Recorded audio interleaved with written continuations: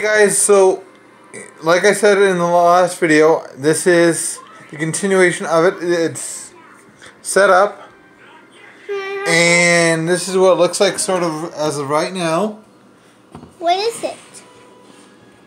So yeah, you're gonna have some loose stuff up on top, guys. It's okay. Can I have some? You can't have any, Sarah. Can I? Asa can have some? Yeah. So guys, this is all I do. Can you put some more? Okay guys, so I just pick up my tray and drop it. That's cute. And you keep dropping it over and over again until you get into the desired pieces you want. That's how easy it is. So.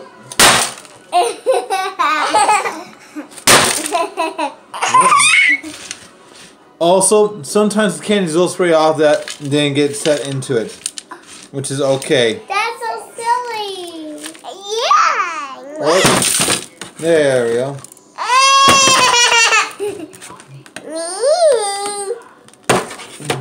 And you can also do it by hand, guys.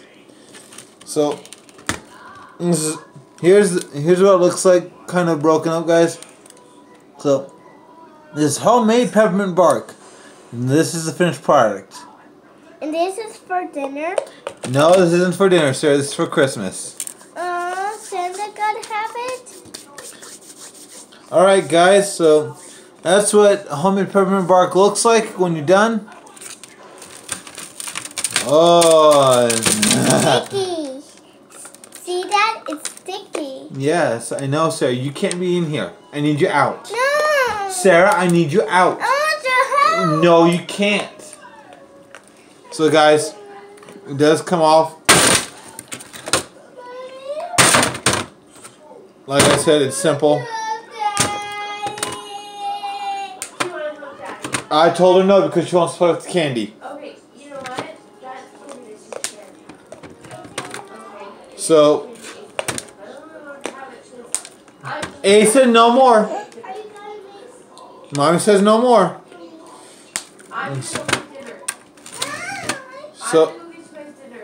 So this is it. And this is one tray, guys. I'm not going to show you the other tray because it's the same process.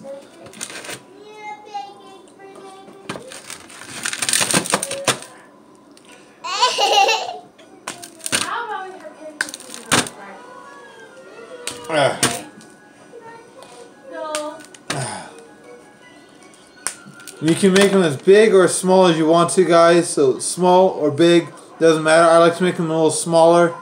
That way it's easier to even take care of.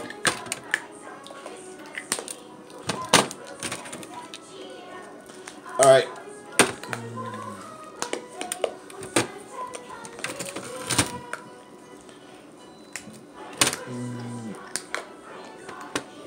Alright, so Lisa, please get out. So guys, there's the peppermint bark. All done. So here's what it looks like, all broken up. Like I said, it's pretty straightforward. So this is broken and this is unbroken, guys. And that tray will look like the other one too. So until next time, I'll see you in the kitchen, and happy cooking. Talk to you guys later. Bye!